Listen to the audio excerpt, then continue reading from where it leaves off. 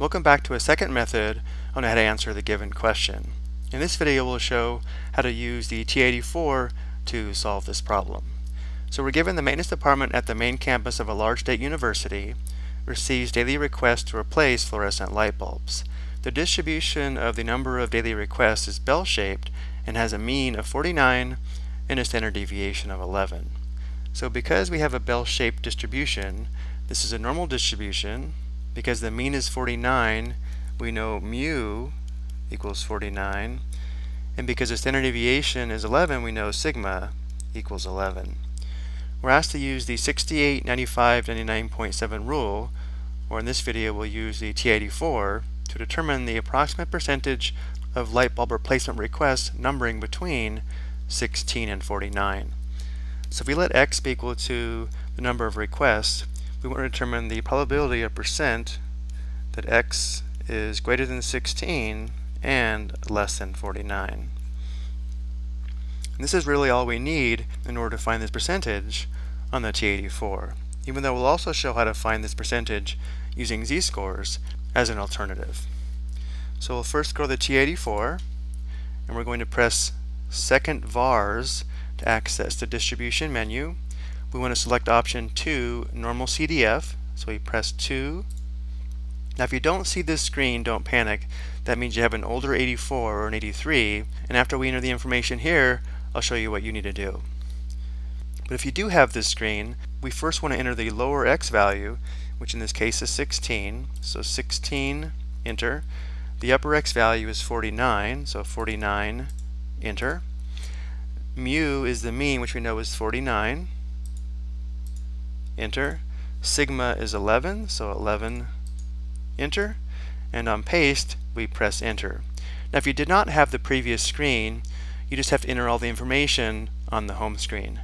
Notice if I scroll to the left,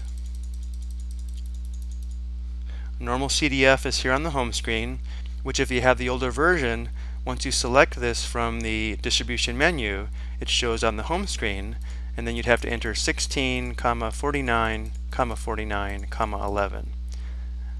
The only difference is on this version, the newer version, there's an extra screen to help enter these values in the correct order. But now if we press enter, it does give us the percent that we're looking for expressed as a decimal. So notice how to 4 decimal places, this will be approximately 0.4987.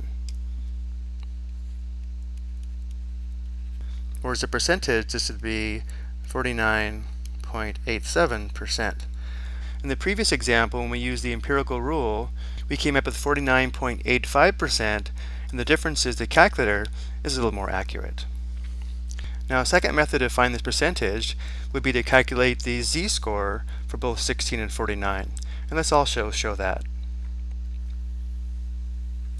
Remember, the z-score indicates how many standard deviations a particular data value is away from the mean. So for x equals 16, the z-score would be equal to 16 minus the mean divided by the standard deviation, which is equal to negative 33 divided by 11, or negative 3, which indicates that 16 is 3 standard deviations below the mean.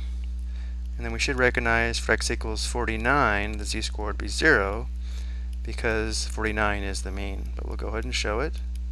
We'd have 49 minus 49 divided by 11, which equals 0. So another way to express the same percentage or probability would be to say the probability of percent that the z-score is greater than negative 3 and less than 0. And we can also calculate this percent or probability on the TI84. But remember, when we have z-scores, mu, the mean, would be equal to 0, and sigma, the standard deviation, would be equal to 1. So going back to the calculator, let's go ahead and press second vars for the distribution menu, option 2. And now for lower, we're going to enter the lower z-score of negative 3. Enter. The upper z-score is 0, so 0, enter. And again, because we have z-scores, mu would be 0 and sigma would be 1. And go down to paste, press enter. Again, if you have the older version, you'd have to enter negative 3, 0, 0, 1, close parenthesis, and then press enter. And notice how we get the same value. So 0.4987, which would be 49.87%. I hope you found this helpful.